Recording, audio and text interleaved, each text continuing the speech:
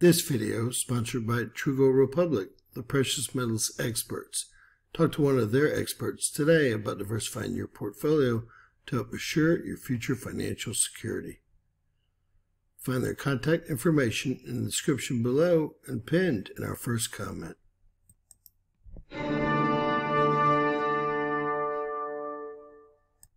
James Kaufman, World News Report today, July 19th, 2024. God bless you and yours, no matter where you are in the world. Please subscribe, give us a thumbs up, ring that bell for critical future updates. Thomas Matthew Crooks had 2 cell phones and 3 encrypted accounts overseas.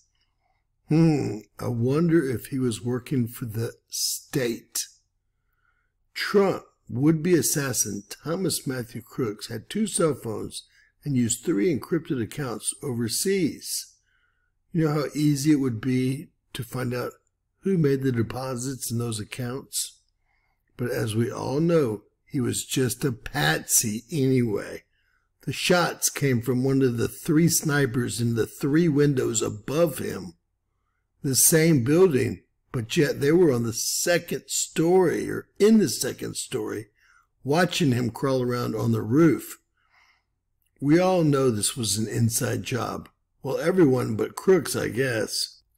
He was tasked and paid by someone, and I'm sure the FBI will blame someone via the account soon, but no one can trust a word they have to say. I'm guessing it's going to be Iran or China or Russia. Crooks was definitely not shot by the Secret Service sniper with a .50 caliber rifle, as no blood whatsoever was on the rooftop. Not to mention, a .50 cal would have destroyed him. His head would have been in pieces. He would have been unrecognizable. Instead, we were shown someone with dried blood on their head and no blood pool. A complete joke. Most probably, he was shot with a very small caliber, .22 or smaller, and he was shot in the head from one of the snipers in the windows above him, probably long before the snipers took the shots at Trump. They also reportedly managed to take pictures of him some 30 minutes beforehand and quote-unquote send them to the command or up command. Now, why would they let Trump go on the stage knowing they've got a guy with a gun in front of them? All 3 of the windows were filled with snipers. I'll show you a picture of that in just 1 second. What a joke. And for those who think the water tower was in play, you're very wrong. It is nowhere near the right angle or in the correct position and is actually slightly behind where Trump was standing and off to his right or left facing. It was reported by the Wall Street Journal and CNN that Crooks had explosives in his Hyundai Sonata, which was parked next to the rally. However, according to CNN, investigators found no online search history of Crooks researching how to assemble these homemade explosives, not to mention the remote detonator. What a joke. This is just another attempt to lead Americans down the wrong rabbit hole. It was always an inside job, and it always will have been an inside job, easily proven. Let me show you where the 3 snipers were actually stationed. And if you'll recall, the director said, "We decided to secure the building from within." Crooks was, in fact, in the building that all the security was staged from, and the snipers were right above him. What a patsy. For those who care about the truth, the patsy was right about here, his gun was right about here, his backpack was here, and these are the 3 windows that all had snipers set back from them, aiming directly at Trump. The snipers on the roof behind Trump could see the snipers in the windows, and all of the bystanders said they could see them too and were yelling at them about the guy on the roof. But they obviously had been watching him for over 30 minutes because they took pictures of him and sent them to command, supposedly.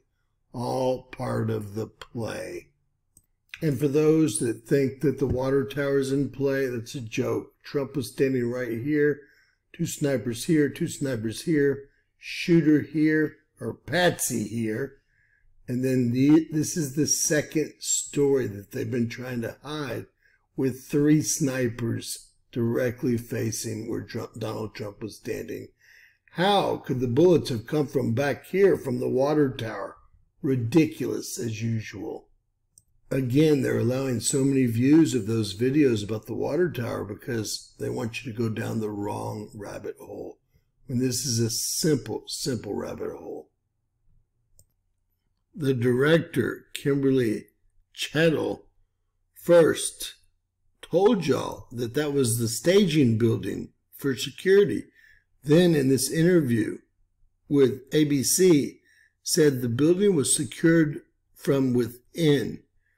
They tried not to show you the second floor where the snipers were, but of course I just showed you that.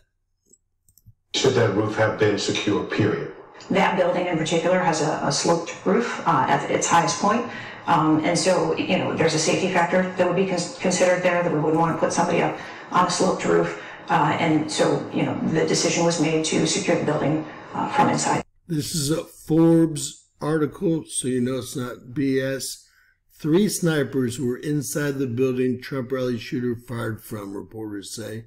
But they were above him and behind him and watching him the entire time. This is all an inside job, all a huge setup. It was so easy to figure out. The Patsy really was tasked to do this and really was paid to do this. And there's going to be a long trail of money that I'm sure is going to lead back to some corporation owned by another corporation and going to lead to Iran, China, or Russia. But in fact, your own government put this entire deal together. And the reason the building was actually secured from the inside is because the snipers were set back from the windows so no one could see the actual gunshots. This is a very sad day. I'm telling y'all exactly what happened and how it happened. You saw the water tower was completely out of play behind Trump to his right. Share, subscribe, and always remember, anything's possible in Bizarro World.